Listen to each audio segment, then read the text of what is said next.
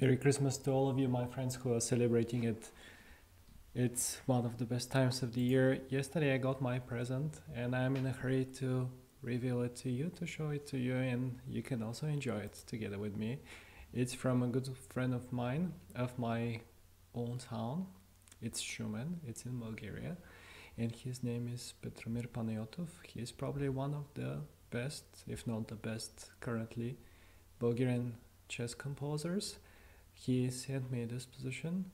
It was approved in my previous club, the place where I was spending most of my life while I was there, and where I learned a little bit about the game. So as you can see, the position is quite a practical one. You can easily get one like this in your own games, in a real game. And it's not that obvious, but it is white to move, who has the advantage and who can even win this one with a forced and amazing play. Okay, the first move is pretty obvious. This is rook f1. When black needs to choose where to run with the bishop, the best square appears to be c5. But what will happen after rook d4 is still very instructional and very interesting. We just take on f4. This is pretty obvious too. King e5, and now kaboom, take on d4 too, sacrificing the exchange. But after king d4, this king is in danger, and after this check he's either losing loads of material. In case of king c5, we can do either bishop b4 and take this knight, or we can do b4 followed by c5 and take this knight. We have a knight of our own choice. Or he may choose to go a little bit more actively with king to e3, where things are not looking good for him at all because of king g2. All of a sudden the king is moving back and it takes away some of the important squares of his colleague, and white is threatening checkmate. He's threatening knight c1 followed by knight e2, knight e1, checkmate. Or he might go king f1 followed by knight e1, checkmate. And a possible line here is d4, to which the bishop goes to e5.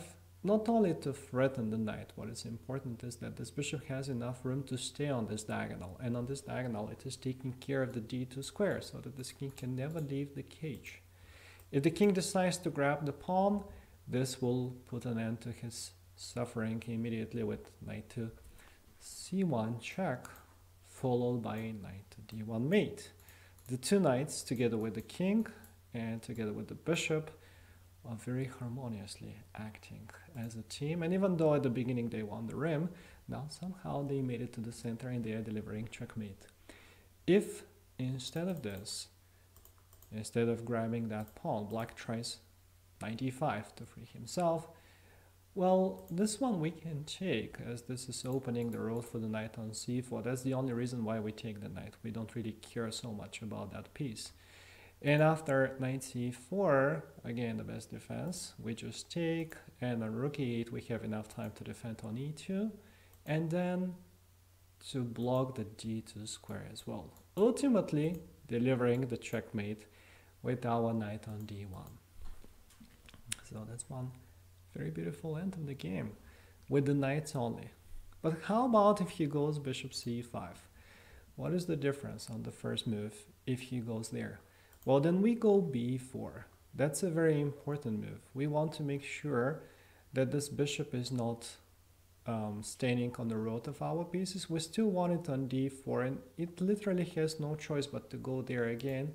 As on bishop d6, well, the simplest is we just fork them and we win the piece. Say bishop e5, d4, an important move again. When he takes, we take on f4, and on king to e5 we save our knight, and then we take this piece or that piece or both the pieces. We'll see which one. It's a lot of fun for us.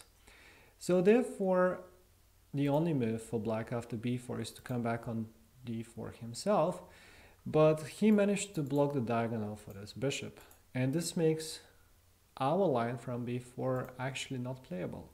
We can still take on f4 and we can still take on d4, and this is still the best.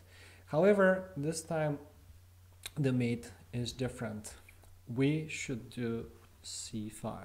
Extremely strong move. The difference in comparison to before is that after bishop c3 and king to e3, knight c1, the same mating idea no longer works, or king g2 even, this same idea from before, king g2 doesn't work as they have d4. And the bishop doesn't have enough room to guard this d2 square. Let's say a possible line knight e1 check, king takes, our knight is in prey, we cannot win this. Actually, we cannot even survive this, most likely. Is black's king, instead of getting checkmated, will become now a hunter itself, and it wants to trap our knight, or it wants to take our pawns. We're down an exchange, and that's not going to be Christmas present. No, we want our Christmas present. This is our present. We want it now. So therefore we go c5. We make sure that this king is not going to escape on this side of the board, when the most obvious move for them is knight e7. This move, however, allows our present through the roof, but the other moves are not helping neither. They're losing in a more prosaic way. Say, for example, if he just does, which move, knight c8, for example, there would be bishop f4 surrounding the king, threatening e3 checkmate, and on knight f5 we have knight e1 insisting on the same idea. Rook e8 still stops it, but then knight c1, all of a sudden everything is defended. Knight b3 is a mating threat, just like before. The knights from the rim move to the center, and now they are threatening checkmate. And in order to save himself, black will have to sacrifice the rook, and then down a knight he is going to lose. It's not that obvious how, but with some precise play, white is going to win. He'll be attacking the pawn, and then he will go for the one on h7, and little by little he should convert the extra piece. Also, if the knight goes to some other square at the beginning, besides on c8, well, actually there are not so many squares. I don't really see what else can he do, except for knight e7, which is apparently seemingly the best move. But now comes check. That's pretty obvious, nothing really that scary, nothing really that amazing. King g2 again, we insist on the mating threat, on the mating net than before, but what's the difference? Can he just go d4 like before? The difference is this one. Now after knight c1 check,